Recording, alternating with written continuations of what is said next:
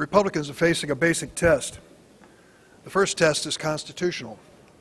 Yesterday, the comments that were made by presidential candidate Donald Trump were disgusting, outrageous, and un-American.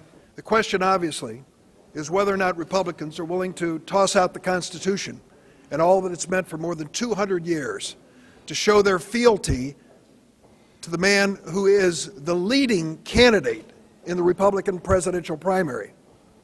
If there is not a clear break between the Republican Party and what Donald Trump has said from top to bottom, shame on that party, that grand old party.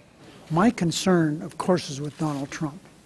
But what about all these other people?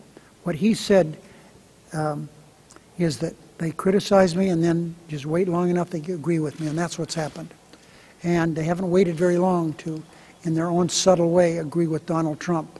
And you saw what I read to you. They're going to have a little rally in Las Vegas to talk about how bad these immigrants are, especially the Muslims. You know, we have 1 billion people in the world who are Muslims.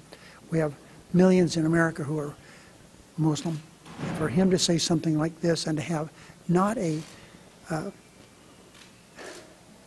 we've heard a few tepid, well, maybe he shouldn't have said that, but this is, I think the Republican Party is so branded, I can't imagine how you could register as a Republican.